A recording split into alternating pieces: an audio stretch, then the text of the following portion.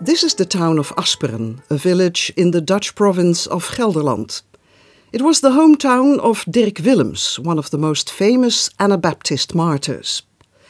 Dirk was baptized as a young man halfway through the 16th century. His devotion to his new faith and the baptism of several other people in his home led to his condemnation and subsequent arrest. Willems was held in a residential castle, but he was able to climb out of his prison onto the frozen water surrounding the castle.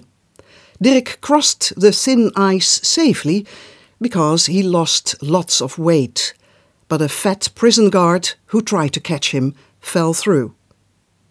Dirk lived his religion, which told him to be compassionate, and saved the man from drowning.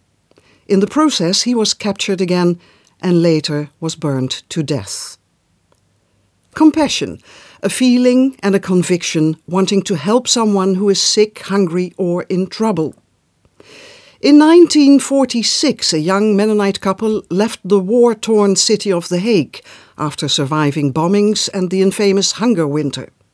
They set up a hotel in a friendly small village near Amsterdam. 1 year later, when anti-German sentiments were still very high, they heard of the plight of German children who had suffered tremendously because of the war. And they took the German boy Michael in, fed him, nursed him till he was strong enough to return home. The friendly, small village wasn't that friendly anymore, but they too lived their religion.